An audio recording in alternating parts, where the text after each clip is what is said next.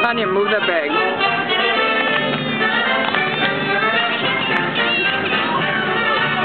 Where's the other guy? Oh. Oh, geez. Just up on the hill now for the guys walk.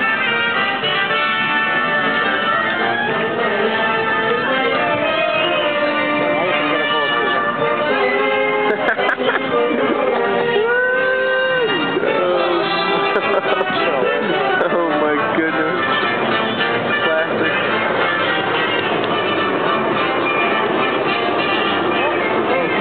Can you hear the march in the background? I hope you can.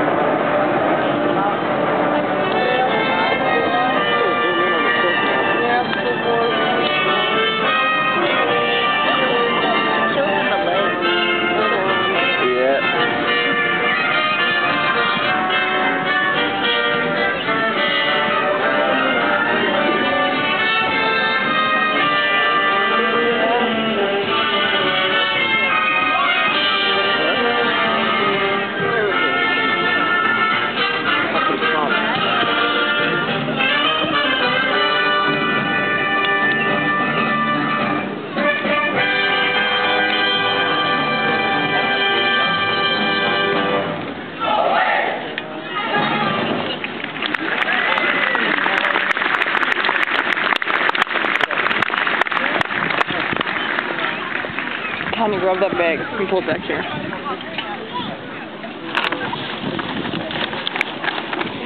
Tanya, back here.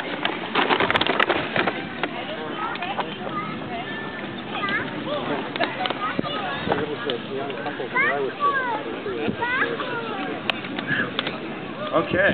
Is it hot out there? It's hot up here, too.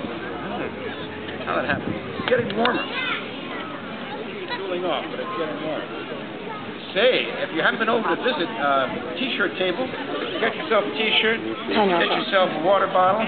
There are free fans over there, too, shaped in the shape of a violin, although the cello players tell me it's really the shape of a cello.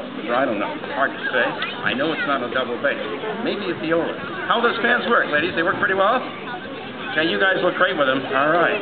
Good. And note cards over there, special too. If you're like me and you have some thank you notes you forgot to write, I'm guilty. Grab some note cards. There's one place in the world you can get them.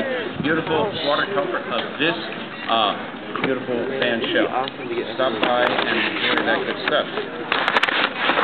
The next piece we're going to do was commissioned by a consortium of 20 different bands in orchestras and advanced high school bands throughout this country, several here in Minnesota. And they commissioned our own Shelley Hansen to create a piece called Dances with Wind.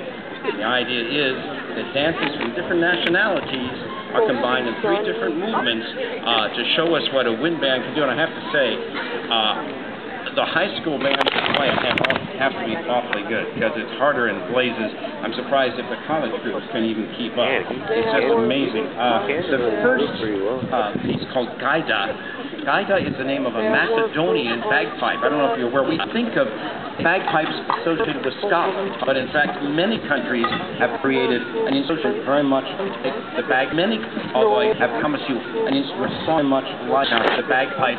All of them are bagpipes in the bagpipe.